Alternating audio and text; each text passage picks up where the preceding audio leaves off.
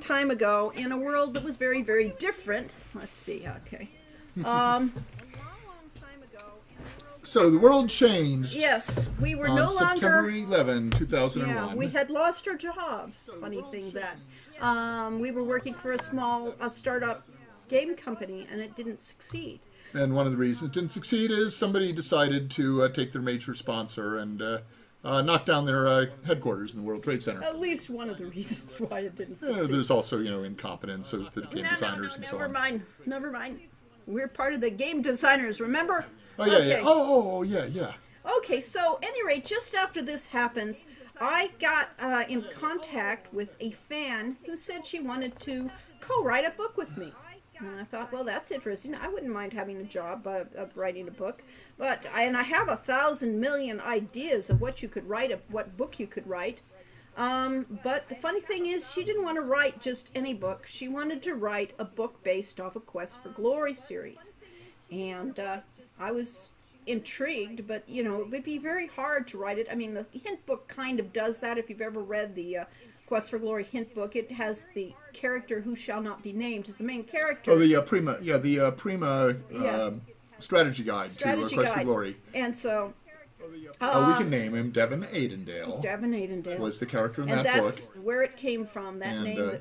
And that name has become canon, and our only problem with it is we're in a Germanic setting, and why the heck do we have a guy with an English-sounding name in a Germanic setting? But other than that, no problem at all with it. So at any rate, that was the premise. She came to me and said she wanted to write it. At least this was all done verbally. We were emailing that time of the day. And so therefore she had this great idea that instead of having just one hero that does everything, it's not just one hero. It's a family. It's a 3 boys and a girl that each represent one of the character classes, and then we create the story that brings them all together and tells the story that is basically what the series was. And so we did. How we went about this is first we had lots and lots of chats on IRS, IRL, writing IRC. IRC, chat. yes, okay, thank IRC. you. Yeah, IRL wasn't right. Any rate, so yes, we wrote this at distance. She lived in LA, I lived here in Oakhurst. Corey was living down in LA for part of that, so we did get together sometimes. Corey was working on the poker game at that time down in LA. But most of this was done long distance chatting, and how we did it was a lot of this was written by, she took a character and I took a character, and we passed it back and forth. I was the character of Falcon, and I was the character of Wren, and she was Hawk, and she was also Owl. And so that's how we wrote it. We basically role-played through our way through the game. And when we came to the end, we wrote it all up, and we had a manuscript that was the size of the last Harry Potter. Or the size of Hero You Road to Redemption. Yeah, one of the two. It was a little bit too big for a young adult novel. Yeah, and we wanted to do this just like Harry Potter, but we didn't want to start out with the last book of Harry Potter. We wanted to do this, start out easy and fun, and then basically get more and more complex as the thing goes on. You will have to be reading the chat things so that if there's anything that needs to come out. Yeah, I know. You don't just sit passively here. Should we read this little blurb that somebody wrote for the agents? Well, you could if you wanted to. I probably could, barely. Let's see, probably Veit and Bound. Okay, fine. So we did change some names. There's no Spielberg in this. There's Siegburg, which means Victory Town instead of so we Playtown. We changed, we scraped off the serial numbers for Quest for Glory because we didn't want... No, it had nothing. It has nothing, to do with Quest. It's completely unrelated to Quest for Glory. This is a completely original book. Yes, entirely. And so this is the book. It is not violating anyone's copyrights. Yes, it is completely different. And this is we did that first version. So then once we did that first version, we had to break it up. And so therefore we broke this book up, this first game up. And that was just the first game. That wasn't the whole series. It was to tell the first game. We had more words than a Harry Potter novel. So I think they had a 12-book series planned, but they only wrote one of them. So, well, we wrote 1.5. We wrote the entire game at first, and then we broke it up. Broke it down. And this is the only extant copy. This thing I have in my hand is the only copy we have. Yeah, we don't have it in digital form. Of the book. This is the book. This is what Mishell Baker, my co-writer. She's now a famous writer now, and a famous author. Mishell Baker was my co-writer, and she is the one who wrote this final version. And so we do not have this. So, with no further ado, How to Be a Hero Part 1 by the book. And the summary is, Hawk is a 16-year-old boy with holes in his boots and a hand-me-down sword. He can barely draw without falling over. He lives with his brothers and younger sister in an isolated alpine village. Hawk soon realizes that they all have no future in the village, so he leaves to find a new life for himself and his family. And that's probably good enough. Unless you want me to keep going. That's probably good enough. Okay, and so now I will start this story of... Story time with Lori Cole. And this is... To Be a Hero. How to Be a Hero. Book 1 by the book. And this is Chapter 1, Beyond the Gate. Well, first we have a new pun, though. Oh, we have a good pun? Yeah, the new pun is from Ace and Rex. Keeps going off. When will you publish it for your adoring public? It may not be Bronte, but I bet it's a breath of fresh air. Okay, that is a good pun. Let us start it out. And the answer is no time soon, but, we might self-publish at some point. Right. We could do a Kickstarter for it, Lori. Rumor had it. Or Indiegogo. We could. But I can't read if you're talking. Okay. All right. Rumor had it the gypsies had been spotted in the nearby forest. If the rumors were true, Owl's death was going to be their fault. Hawk flung open the gate leading from the tiny village of Alpendorf, his breath exploding in clouds of frost as he strode down the path. Oh, I didn't have any problem with that. As recently as last year, his anger might have been made childish tears start to his eyes, but at 16, he knew how to compress his fury into a tight little ball and swallow it. The bleating of Alpendorf's sheep faded from his ears as he headed toward the snowy edge of the woods. Here the sheep never grazed, for the forest was thick and full of wild and hungry creatures. Right now, any place was preferable to Alpendorf. It was a lousy, cold, cloudy day, and his feet left deep imprints on the muddy path behind him. If not for the movement of the gypsies, which signaled the melting of the ice from Nordhoff Pass, no one at the village would have known that spring had arrived at the higher altitudes.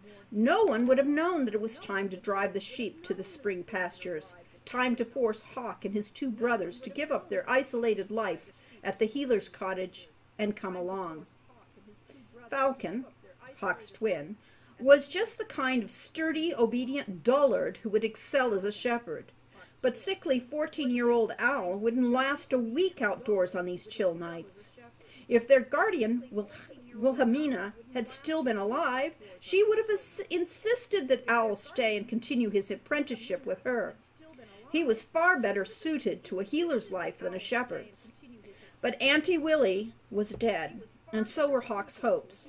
He tried to stand up to the village elders that afternoon, but to no avail. The headman himself had ordered the 3 boys to start packing up their belongings, because in 11 days the first quarter moon of the spring would give them enough light to move the sheep to the newly cleared Nordhoff Pass. Damn those gypsies!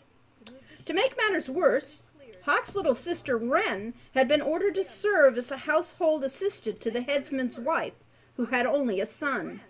No more climbing trees for Wren. No more practical jokes. They'd make a lady of her yet, they said. Hawk shuddered. The sound of belligerent voices drew him from his dark mood, and he hesitated. Veering off his path, he started toward the noise. If there was a fight going on, Hawk was in a perfect mood to pick a side and start swinging. Some ways off into the forest, Hawk saw Gunnar, the headsman's son. Gunnar was 17, tall and brick solid with the beginnings of a mustache. He was the only boy in the village who could beat Hawk single-handedly in a fistfight, and he had been proving this over and over for as long as Hawk could remember. Just seeing him made Hawk's stomach knot up, and the unpleasant feelings that doubled when he spotted Gunnar's 3 sidekicks. They'd all ganged up together to pummel someone Hawk could barely see, except for the occasional flash of unusually bright clothing through the moving mass of dull brown wool. A gypsy. Hawk stood back watching for a moment. He heard gypsies were good fighters as well as thieves and kidnappers, so maybe Gunnar could get his own face rearranged for once. There was always hope. As the Alpendorf boys shifted their positions, Hawk got an unexpected glimpse of the gypsy's face. He was small, dark, younger than Hawk had first thought, perhaps 11 or 12. Wren's age. The boy showed no fear, but his eyes were swelling shut and his mouth was a thin line of pain. Gunnar dragged the boy to his feet, but the boy fell down again immediately with a sharp cry. Without even realizing what he was doing, Hawk jogged up to the group and shouted for Gunnar to stop. Gunnar looked over his immense shoulder, and his face broke out in a slow, unpleasant smile. "Hey, Hawk," he sneered. "I should have known you'd show up to defend your relative." Hawk's fist clenched. Being accused of gypsy blood on top of everything else was simply too much. It was ridiculous anyway, since he and his siblings were slender and fair. As foundlings, however, they could be almost anything, and Gunnar never missed an opportunity to remind him. "I don't see why you insist on picking on someone half your size," said Hawk. "Afraid of a fair match?" "What would be a fair match?" countered Gunnar. "A scrawny sheep herder, maybe?" "I'm not a sheep herder," growled Hawk. "Sure you are," said Gunnar. "You're lucky that they let you do that instead of sewing frocks like your sister." The image made a vein throb in Hawk's temple. You'd make a better lady than me," he said through clenched teeth, "seeing as you always have an escort to protect you." In response, Gunnar jerked his head towards his companions, signaling them to step away. Then he beckoned Hawk with a single, curt gesture. Hawk rushed him eagerly, and the two grappled for a moment, straining for the advantage. Hawk became suddenly aware that he had grown quite a bit over the winter. He was now nearly eye level with Gunnar. No sooner had Hawk experienced a joyous rush of confidence than he felt Gunnar's boot slam him in the kneecap, sending him buckling forward. Hawk threw his weight against Gunnar, and they both tumbled to the ground. The two boys rolled this way and that on the muddy forest floor, punching and kicking and howling. Hawk felt a fist smash into his eye and a boot connect numbingly with his ankle.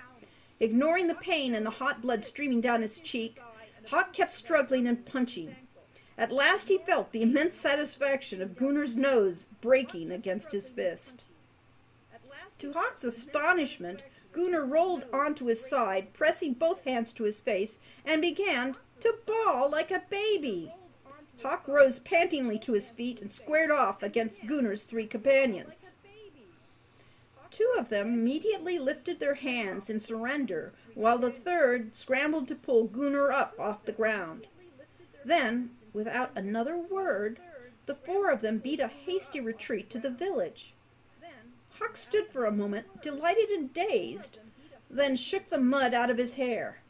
That big ox would think twice before challenging him again. Hawk heard a faint sound and turned. The gypsy child was still struggling to rise to his feet. A quick glance at the grotesquely twisted foot told Hawk that the boy's ankle was probably broken. Night was falling, the wind was rising, and now the boy was finally beginning to look frightened. "Can you find your way home all right?" said Hawk reluctantly. "Okay." "Zetsch!" snarled the boy at him. Hawk had no idea what it meant, but he had a pretty good idea that it wasn't, "I'm fine, thanks." Glancing out at the forest, Hawk repressed a shudder. Occasionally in broad daylight he had ventured into the edges of the forest to hunt small game, but now dusk was approaching rapidly. Larger, more dangerous creatures would be prowling about, not to mention the gypsies themselves. Hawk really ought to be getting back to the village. The boy was nothing but a thief and a tramp. He was obviously used to running around in the forest and could probably take care of himself. Hawk started to turn back along the mud path, and then he hesitated. Would the boy find his people before something else found him? Considering that the poor boy would probably have to crawl home, the odds were against him. Hawk shook his head at his own foolishness. The very idea of risking his life for a gypsy. The boy would probably repay him by stabbing him in the back. Nevertheless, Hawk slowly approached the boy the way he would a wild animal, prepared to spring back at any moment. The young gypsy just crouched in the snow, watching him with wary, pale yellow eyes. Wren had often been teased about her gypsy eyes, but hers was a natural shade of amber, nothing like the creepy animal hue of the pair that were now fixed on Hawk's face. The fear that snaked through Hawk in response was nothing like he had felt at the sight of Gunnar. This was something more primal and harder to shake. Hawk hesitated, then he reached out to help the child to his feet. He tried to guide the boy's arm around his waist, but the boy let out another string of gypsy epithets and fought him, nearly falling over again. But at last the boy seemed to understand his own predicament and relaxed, leaning on Hawk with obvious reluctance. Together they hobbled through the darkened forest. As they made their way deeper into the forest, the furtive sounds of nocturnal animals made the hairs rise on the back of Hawk's neck. The ground, turning rapidly from mud to slush as they walked, was noisy and thick beneath his feet. His eyes strained to pierce through the dusky gloom into the crowded evergreens beyond. Twice he swore as he caught a shadow of something slipping through the trees, now on the right, now on the left. Was it the same creature circling them, or two predators stalking them from either side? Soon it would be too dark to tell. The boy at his side seemed undisturbed, but Hawk himself was not so confident. The slush turned to ice, then ice to snow. At last they came to a ring of 6 gaudily painted wagons, arranged in a rough semicircle around a crackling bonfire. Beautiful, sleek gypsy horses wandered through the area untethered, their belled manes jingling as they snuffled through the snow for bits of winter grass. Before Hawk and the boy could enter the camp, they were intercepted by a group of 5 men and 2 large, bristling gray dogs. The dogs growled, and Hawk's own hair stood on end in response. They were shaggy, feral-looking animals with long, pointed snouts and golden yellow eyes. Not dogs, Hawk realized. Wolves. The 5 men were broad and muscular, with dark curly hair and skin in various shades of bronze. Upon sighting the men, the boy let go of Hawk and tried to hobble forward. A man with a peppering of silver in his black hair took a step forward, his jaw set and his shoulders squared for a confrontation. All the other men watched him expectantly. Ignoring Hawk, the man said something to the boy in a guttural voice. The boy replied quietly with his head down. To Hawk's horror, the man abruptly slapped the boy to the ground. Before Hawk could respond, the leader picked the boy back up, held him at arm's length, and spoke to him again, laughing. The boy nodded sullenly, and then his face slowly broke out in a rueful smile. The leader handed the boy to the man beside him, who hoisted the boy effortlessly into his arms and carried him off. Then the leader turned to Hawk. The slight softness in his face disappeared immediately. He stepped towards Hawk, speaking again in his strange, growling language. His yellow eyes snapped with anger. Hawk started to back away, then realized he was surrounded. He could see that the leader knew his fear. With another growl, the leader gestured for his men to withdraw, opening the path for Hawk's retreat. Then the leader took a step closer to Hawk and glared at him with a clear challenge, pointing harshly toward the way out. Hawk couldn't understand the words, but the meaning was clear. Run away, little boy, if you're afraid. Beads of sweat formed on Hawk's forehead, but he stood his ground. The leader stepped closer and barked a command again, his eyes reflecting the fire eerily in the twilight. The gypsy drew his lips back in the snarl of hostility, revealing pointed canines like the wolves. Hawk stumbled a step backwards, then stopped himself. He had seen what a wolf pack did to the prey the moment it turned its back. He felt safer facing his foes. Hawk and the gypsy stared at each other down from within spitting distance. Luminous yellow eyes bore into Hawk's, but Hawk refused to give in to his fear.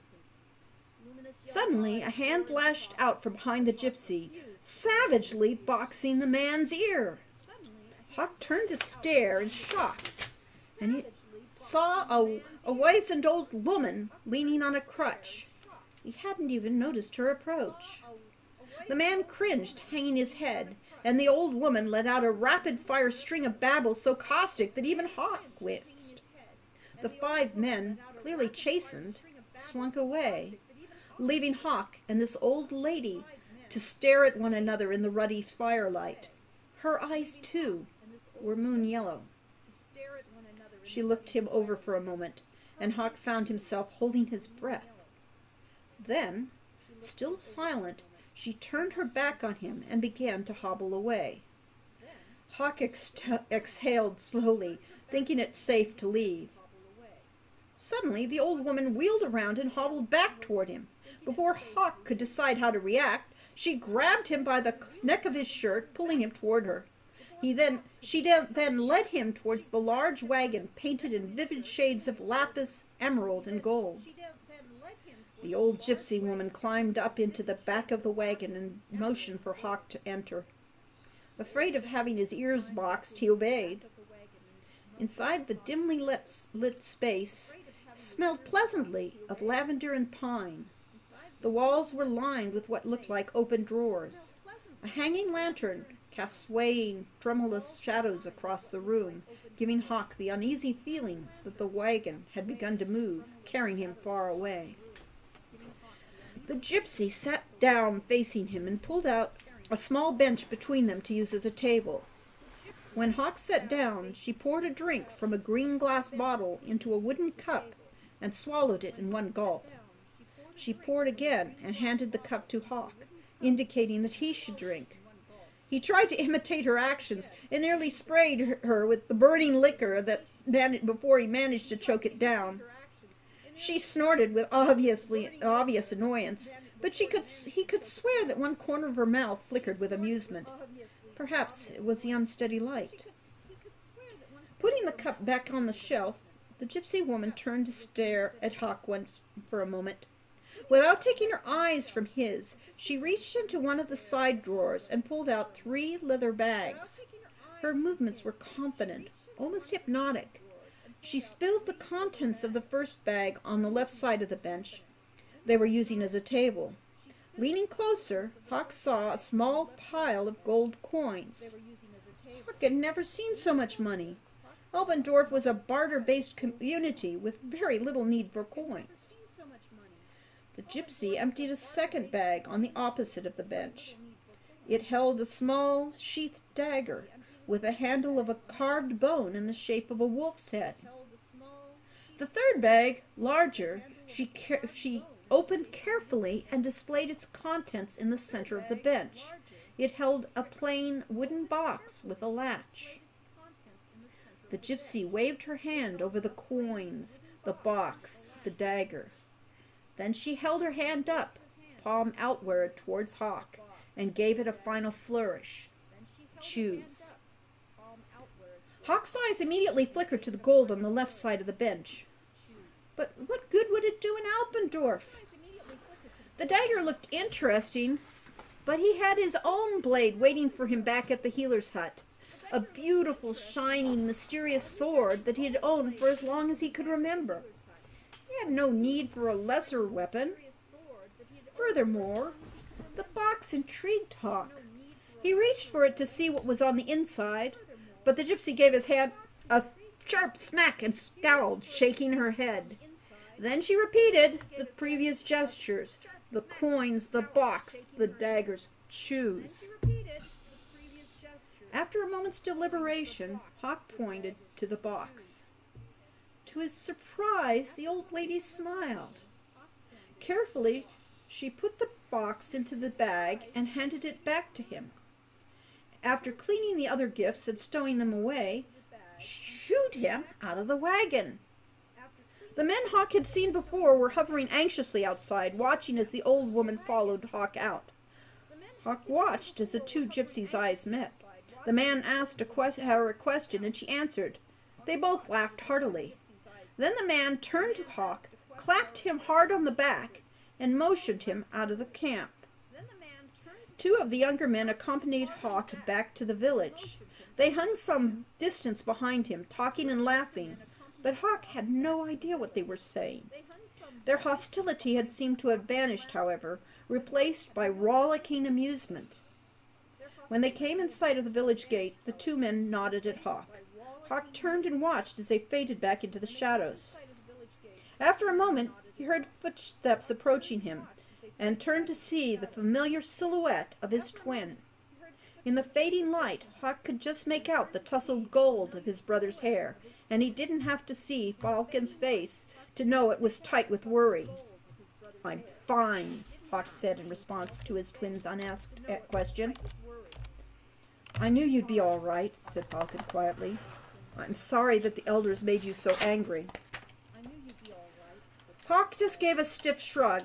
He didn't want to think about the elders right now. "I see you got into a fight," observed Falcon as they walked side by side back to the healer's hut. "I broke Gunnar's nose." Falcon's mouth closed as though to express disapproval. But then he closed it again. Apparently, even the tender-hearted Falcon couldn't find it in himself to be upset at Gunnar's misfortune. "I also went to the gypsy camp," Hawk added.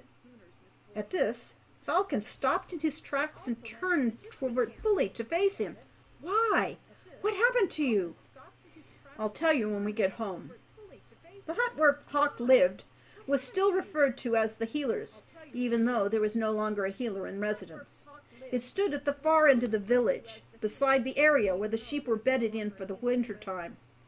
Tonight, the glassless windows were shuttered against the chill winds, giving the outside a bleak and cheerless appearance. Snow clung to the thatch on the north side of the roof, above the door.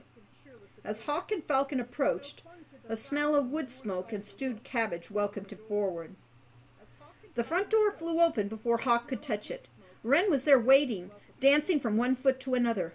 "I thought you had run away forever," she said, looking almost disappointed. "Stolen a gypsy horse and gone off to become a highwayman." Hawk ruffled her boyish cropped hair, which had recently been cut yet again as a solution to hopeless tangles. "You won't believe what happened to me," Hawk said, gesturing for them all to join him at Wilhelmina's old work table. Owl, thoroughly absorbed in his history book, took a bit longer to join them. His deep blue-black eyes were distant, and his slightly too long hair was rumpled from where he'd been leaning against the wall. Hawk related the story of the boy and the gypsies, and found that his audience was instantly rapt, even Owl. None of them had ever met a gypsy in person before, although Wilhelmina had done some trading with them from time to time. As his story came to a close, Hawk brought out the gypsy's box and set it on the table. "And this is what I chose," he said by way of conclusion. "What's in it?" asked Wren, squirming in her chair. "I don't know," said Hawk.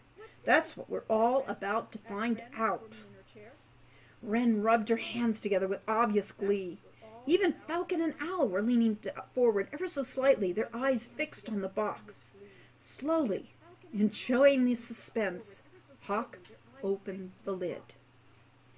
Inside the box was a small, battered book of cheaply bound paper. The title page read, "How to be a Hero." Hawk's heart sank instantly. He could have been rich. Even the knife would have been more useful than a stupid book.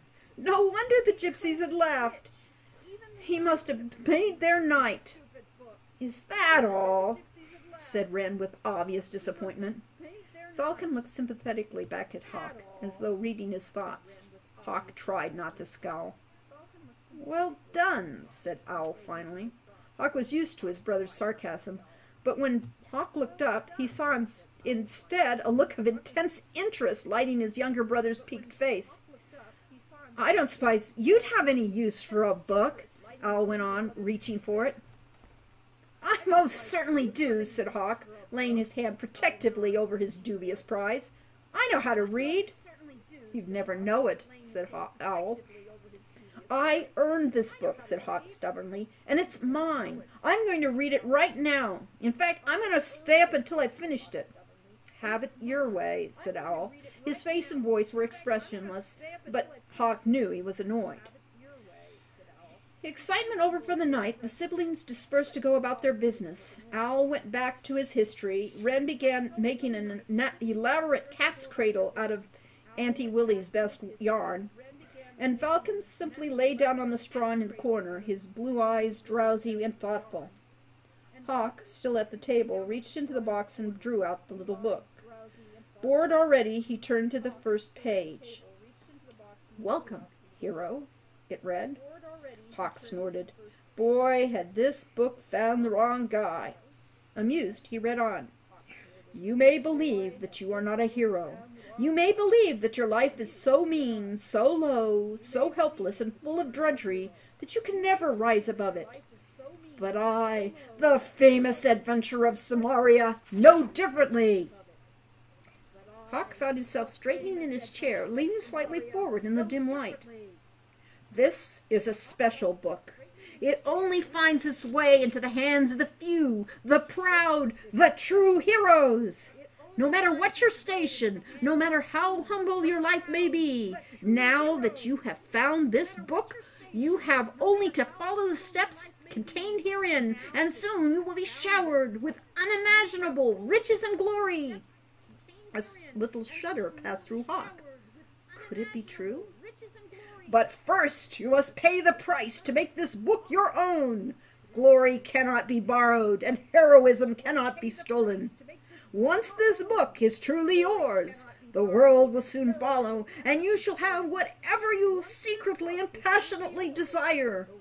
When you are ready and have paid the price, you may turn the page." Hawk hesitated. He hadn't paid anything. But he supposed in a sense that he had paid the gypsies' price by saving their boy. They'd given him the book to him freely, so it was his, wasn't it? With trembling hands, slowly, Hawk turned the page. And thus his adventure began. In chapter 1. As I said, one chapter. These are long chapters. So that is the first chapter of this book, and it sets up who our protagonists will be. And that's the beginning of the story.